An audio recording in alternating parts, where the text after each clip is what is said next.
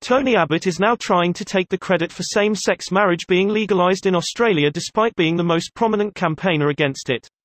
Here's a summary of the article. With his job on the line and many voters in his own electorate desperate to see him ousted, Tony Abbott is seeking credit wherever he can take it. Mr. Abbott was one of the nation's most relentless crusaders against legalizing same-sex marriage. The day the postal survey on marriage equality began in 2017, he urged people to vote. No less than a month later, he published an opinion piece in then Fairfax newspapers arguing that legalizing same-sex marriage would fundamentally change society. To demand marriage equality is quite misleading. Same-sex couples already have that. This debate is about changing marriage, not extending it. And if you change marriage, you change society, because marriage is the basis of family, and family is the foundation of community. Louise Hislop, convener of Voices of Warringah, said the same-sex marriage plebiscite and Wentworth by-election result last year had woken people up. We've tried to get him to engage on issues like climate change, but he's become less representative of what we want. We've also tried on same-sex marriage and the ABC.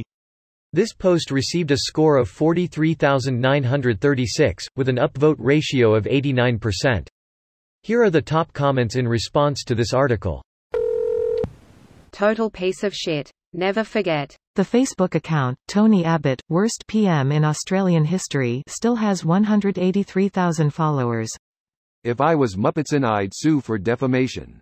The truth is a complete defense. Please tell the President of the United States lawyers this. Trump already know this. His tactic is to scare people with a lawsuit or try to bankrupt people using vexatious litigation. Most people, organizations don't have the financial resources to fight such lawsuits. Trump is a bully of the highest order, and this one of his favorite bullying tactics. He really is disgusting. Trump, of course, has voiced his intention to get rid of these laws and make bullying lawsuits more effective. I said, you're right, I never thought about that. I said, I have to start thinking about that. Great to know this is how policy gets made by Trump. Usually we bitch at presidents for not thinking 5 steps ahead. Now we're at 1. Greater than 1. That's generous. Never give up on your dreams, kids. If Tony could make it as a Rhodes Scholar, you can make it as an astronaut. I think Tones wants to be PM again. No thanks. Greater than the most prominent campaigner against it. And he didn't even have the balls to stand by his beliefs when it came to the vote. What a cunt. This absolutely makes me livid about him. He refused to vote at all, let alone properly representing the wishes of his constituents. Fucking spineless.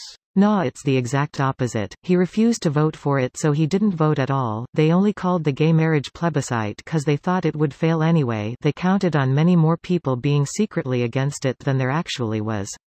What I meant is that his entire career he was against it, and the moment he had a chance to be on record to back up all the bullshit rhetoric with the only thing that matters, a vote, regardless if it was against the wishes of the country and his constituency but at least with his conscience, he was spineless and abstained like a bratty child.